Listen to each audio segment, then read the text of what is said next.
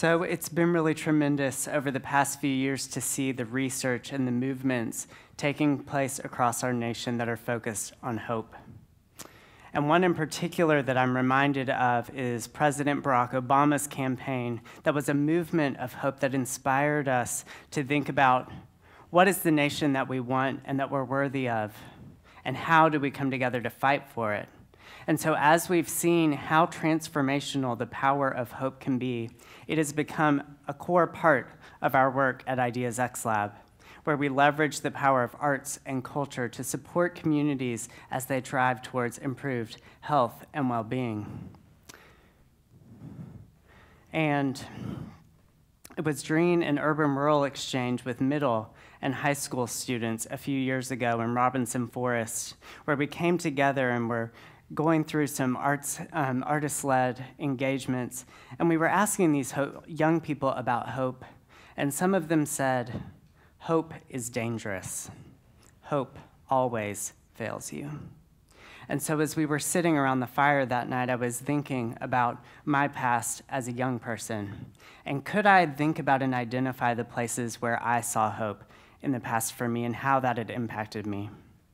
And so as I'm talking about hope, I'm talking about hope related to hope theory, which comes out of research from Dr. Snyder and others and breaks down hope into three components.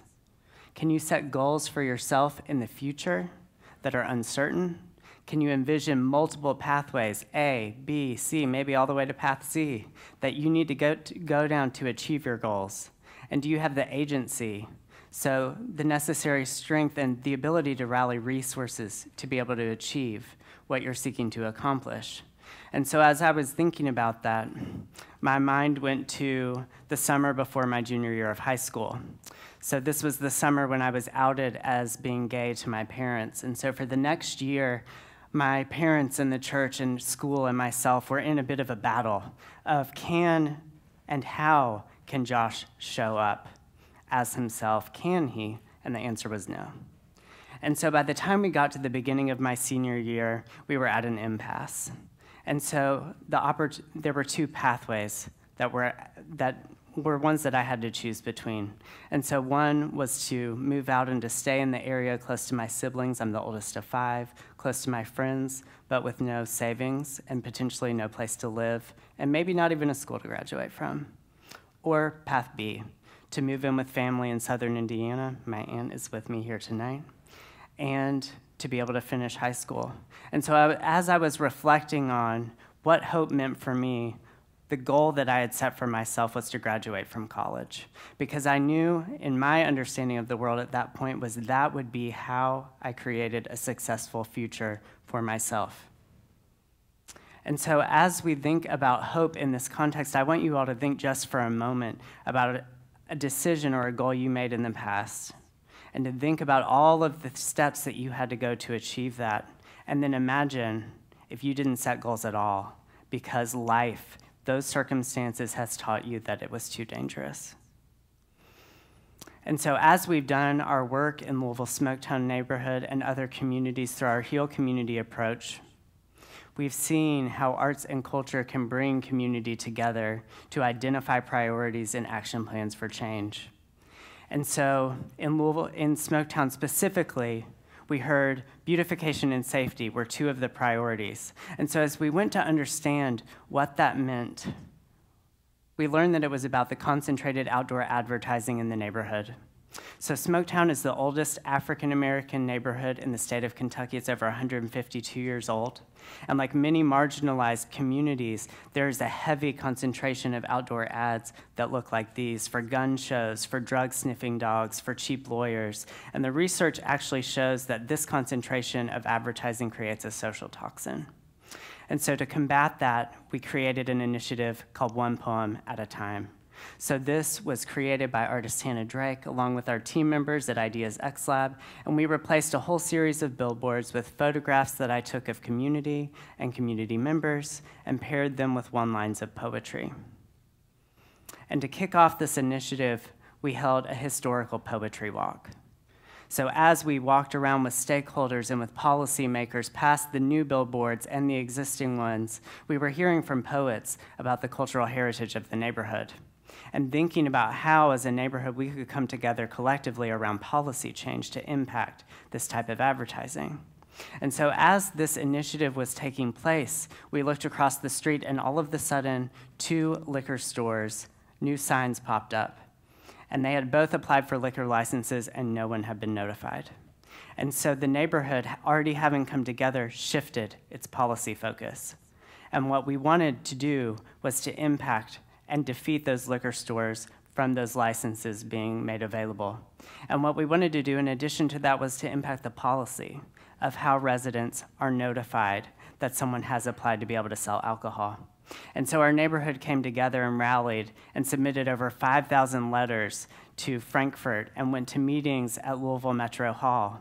And we were able to successfully make the argument with data from the Louisville Health Equity Report about why our neighborhood didn't need additional resources for alcohol. And those 2 liquor stores were both defeated. Then we saw the policy change. So now these huge yellow neon signs are required if you apply to be able to sell alcohol. And so a few months later, Family Dollar stores across Louisville, over 20 of them, all applied for liquor licenses. Now, they weren't in Smoketown, but they were in many other communities who did not need additional places for people to purchase alcohol. And so those communities partnered with the leaders from our community who led this charge, and were able to defeat all of those liquor licenses from being granted.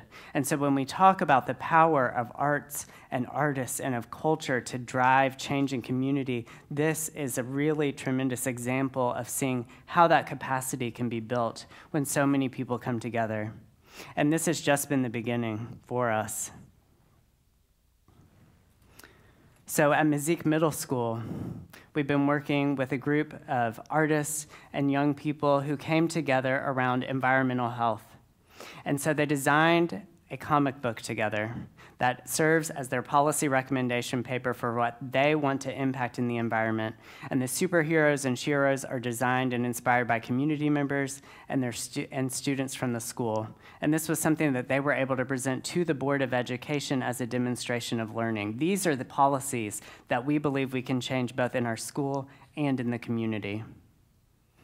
And in the Justice League, which is an after-school program that's also artist-led, young people are coming together around social justice, and they're organizing to participate in the National School Walkout after the Parkland shooting, and they've demonstrated a change from 6.3 to 9 on a 10-point scale in their ability to advocate for themselves and for others by participating in a co-creation process together.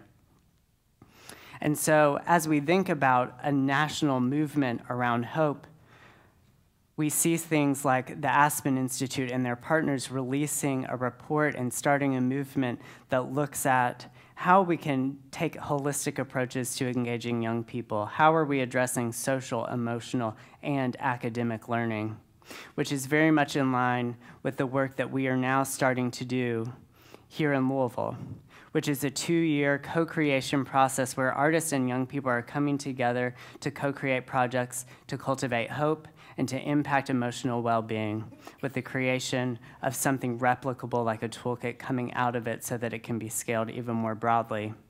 And this is building on the process evaluation that University of Louisville's Commonwealth Institute of Kentucky conducted on our Heal Community approach that showed that this type of model can support collective identity development and capacity building, community engagement, and the cultivation of hope.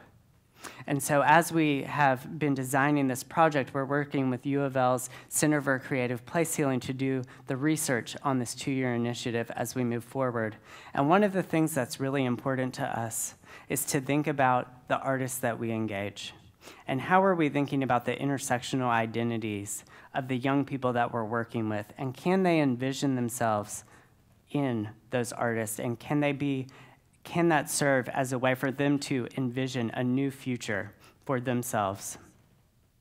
And so one of the things that I read recently was a letter to my son by Ta-Nehisi Coates.